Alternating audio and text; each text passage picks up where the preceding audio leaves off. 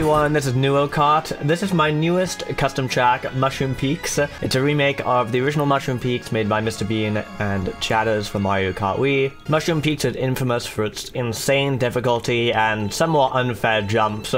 It's also pretty hated by most of the Mario Kart Wii community due to its inclusion in the biggest mod pack and the higher-ups refusing to take it out despite what the majority of people want. But despite that, it's still very iconic, and I thought it would be funny to put it into Mario Kart 8, especially with how these mushrooms work. So the mushrooms in Mario Kart 8, they give you barely any height, like they work so differently to Wii.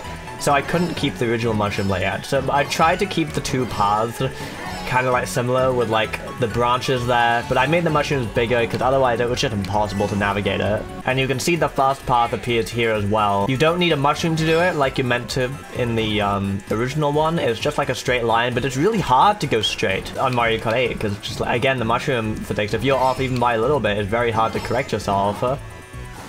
Despite that, I think the rest of this actually works better in Mario Kart 8. For example, this jump doesn't fling you really high, you actually keep some momentum going. I did need to add some extra mushrooms so you could cross these gaps because Mario Kart 8 just isn't fast enough. I could have just scaled the model down, but it feels like the right scale, you know? Like, it looks okay. And some of the jumps feel great. For example, going off this boost onto the mushroom feels just like it does in the original. Now, there are some issues with the track as it stands now. For one, I was unable to improve the boost panel texture. It just kept crashing when I did that for some reason. Second of all, there's a bit of a respawn bug over here. Sometimes when going across the section, it just cants you out of bounds randomly, and I'm not sure why. It looks like I'm gonna make it though. And I put a bunch of coins there as a reward. I do wonder though, because of how the mushrooms give you less height and more speed, I'm wondering if that left path is faster now, especially since it's kind of difficult to make this turn without hitting the wall in 8. But overall, considering this was something I initially just made as a joke, I'm actually really happy with how this turned out. So the course goes over Shy Guy Falls, and there's my incredible course icon. So the mushroom platforms are taken from GBA Sky Garden from the booster course pass. Up until this point, I think people have been trying to use like bouncy flowers from DK Jungle and stuff like that. Now, the original Mushroom Peaks is actually 3 laps, and I was going to make it 3 laps to be faithful to that.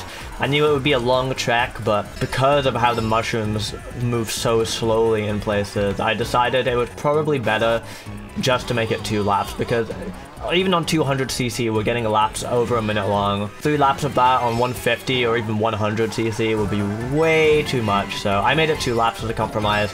Really, it should really be like 1 lap, but I also thought it would be funny if I made the respawns faithful to the original, so it actually took a lot more effort to intentionally make the respawn suck. So I fall off over here on purpose. You're gonna see it's gonna, it just takes me all the way back here. That's what it does in the original. If you fall off at the end of the shortcut, it takes you all the way here.